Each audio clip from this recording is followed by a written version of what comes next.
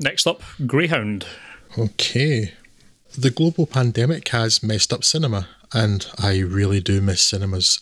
But it's certainly been a boon for the streaming services, and we now have our first Apple TV Plus title on Fuds and Film, with the Cupertino giant having paid a hefty $70 million for distribution rights to Sony's Greyhound.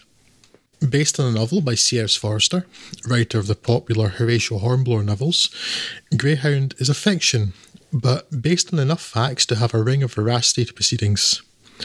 Said proceedings involve the transit of a convoy of mostly US supply ships across the North Atlantic to a needy United Kingdom in the winter of 1942.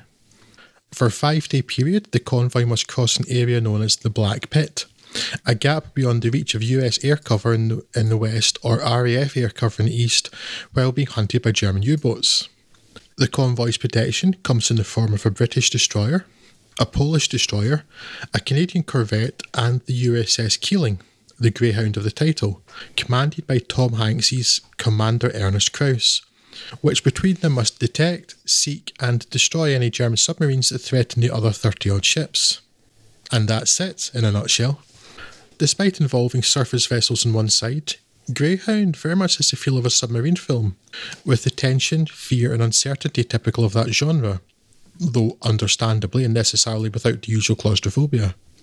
Its 90-minute running time is compact, economical, and reasonably exciting, with some, to repeat the word, tense and well-staged action sequences. If you've played any military video games, you are likely familiar with that little hit of satisfaction-derived dopamine that accompanies sinking a ship or scoring a hit on a target from a gunship. A few scenes in Greyhound, notably one of the nighttime U-boat assaults, manages to achieve precisely the opposite effect, as German submarines, despite Krauss's best efforts, blow up some members of the convoy, leaving a sinking feeling in the stomach. Where the film is less successful is in its characterisation, because it has none. Tom Hanks is reasonably anonymous in the lead role, his strongest contribution being a sort of calm assuredness, but neither he nor anyone else is given anything more to work with. There's some pleasure to be had in seeing the crew perform competently and intelligently, something that contributes to the satisfaction of watching the Keeling and its sister ships fend off the U-boat threat, but the sailors here are very much subservient to the action, meaning it's, well, largely impossible to feel invested in the fate of any given character. One question remains to me though, and it's why the screenplay, written by Hanks, uses the conceit of the U-boat commanders breaking in on the Allied radio frequencies to, in the parlance of our times, them right up. Something that lacks historical veracity, and indeed reads that way in the film. The extras on Apple TV Plus show some of the efforts the production went to ensure a ring of truthiness, including restoring the World War II era guns aboard the USS Kidd so that the firing rate and movement would be accurate, with only muzzle flashes and smoke added in post-production. Strange then to undermine that work with something that is, in fact, treated as no biggie anyway in the film. It's not a classic of its genre, but Greyhound is a pretty solid Sunday afternoon movie that doesn't outstay its welcome. And if you have access to Apple TV Plus, you could do worse than check it out. Did you watch this, Scott? I'm afraid I did not, no. I did watch it. I feel this is a really big missed opportunity. I thought it was pretty bland. I think the lack of interest in characterization is genuinely surprising coming from the pen of an actor who himself has managed to. I mean, he's not my favourite actor, but I know he's a lot of people's favourites, and even I acknowledge his work in bringing character to roles which at times have been underwritten. Hanks is an actor who seems to understand the importance of character and nuance, and so I was really surprised at a script from him. I think his first Hollywood script, I'm correct in saying, lacked any real insight into anyone part of the crew, Allied or German. I also found, I don't know, I disagree with you, I suppose, Drew, on the set piece stuff, that I just found it quite boring. It was just all kind of, it really was, when you allude to video games, certainly I agree with you in that part, it just did seem very sort of uninspired, sort of keep your finger on the trigger, cannons blasting away until someone finally hits a U-boat and everyone cheers and goes, yay, that problem's gone away for now. I felt really detached from the action in this for the most part, and it's genuinely a shame, because I think there is enough historical documentation that could have been drawn on. I know that it's based on real events, which is to say that, yes, in the mid-40s, there was an awful lot of stuff happening in the North Atlantic with German U-boats chasing ships. That's about as far as historical involvement is concerned with this. It's not based on any one actual event. It's, I guess, just a hodgepodge, an amalgamation of any number of conflicts that took place in the North Atlantic. But there is a real sense for me that this could have been something quite special. I think there's a great deal of tension that could have been derived from the crew's lack of trust in Hanks's character. It's his first commission, and it's his first experience of this, and he is incredibly nervous and unsure of how to deal with the situation.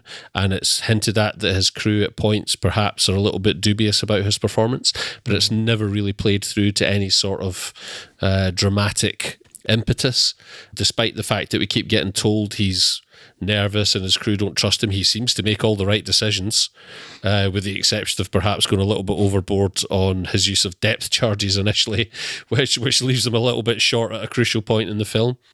Apart from that, I don't see that he's made any terribly bad decisions, and he is, hailed. He's hailed as a hero by the end of the film by the surviving crew of the ships accompanying the Greyhound. He gets a lovely sort of emotional payoff at the end, but it doesn't feel particularly earned, I don't think. I also think that on top of that tension between Hanks and the crew that is never really built upon, there's a wonderful film to be made about these cunning German U-boats stalking these ships. The tension there could have been absolutely insane. And the sort of the cutting in and the radio chatter and the taunting and stuff is not only massively inaccurate, but it would have been the end of the U-boats, because it would have allowed the American ships to quite accurately pinpoint where they were. Exactly. Yeah. I don't understand why that's in there. It adds nothing, and especially because they do just like shrug off. It's like, oh, we'll just change the radio channel then. I'm not so bothered about the inaccuracy of that if it had been used to any sort of dramatic effect, because there is a terrifying scenario that would play out in the dark in the middle of the Atlantic between these boats and the German submarines hunting them. There is an absolutely nail-biting experience that I feel could have been wrought out of this script with just a few sort of changes and commitments in areas where kind of scant regard is paid, and I just think overall it's a hugely missed opportunity. I think it is really solid. Again, it's got the good grace to get his business over and done within 90 minutes, but both my wife and I watched it, felt a little bit disappointed, and she's a huge Hanks fan, and she fed into what you had said, Drew, that really it's quite an anonymous performance from Hanks. It's a very by the numbers Hanks performance. It very much anybody. Yeah, absolutely, and it kind of feels like it's like, okay, we know that this character's very two-dimensional. What's the absolute most we could get out of it? Well, Tom Hanks would be good in that role. It really does. It's not a. It feels like Hanks painting Hanks by numbers, as opposed to any sort of signature role in his part. So, I was kind of disappointed all round by this film. I feel like just a few changes, this could have been something really quite special. I absolutely don't disagree with you in pretty much anything, Craig. I think we're largely on board there with like the characterization stuff. I enjoyed the action. I found the action entertaining. And that was so that was enough for me to give a reasonable recommendation to this film. I enjoyed it, but you're absolutely right. There's absolutely a missed opportunity, because this character's a nobody, and there are hints that the crew are. I don't think they would mutiny. No, but that there would be more hesitation. Certainly, and there are hints that like they're not so sure about why he's turned in the opposite direction, and you see afterwards why. But it's like a kind of a hesitation on his Exo's face at one point or something, and then that was about it. If they'd played with that a bit more, it would have been more interesting. And the other thing in particular, it's the one bit where I was really, really disappointed, was there's a scene where in the middle of a U-boat fight at night, a ship is blown up, and the choice is go and try and save another ship or save the men that are right next to him. Yeah. That really needed to be explored more, because that's a hell of a difficult decision to make. Yeah, absolutely. But because there are no characters, nobody can have a conversation in it, which is disappointing. So it's frustrating in that way, because there could be something quite special in there. Absolutely, if you add the solid action with actual characterization, and it's weird to me think about, because what I thought about a few times to this film was Captain Phillips. Yeah. It was like yet another thing where Tom Hanks is the captain of a boat, kind of out of his element, first combat. It's not directly comparable, of course, but and it's like night and day the difference between the Hanks performances in that. Yeah, absolutely.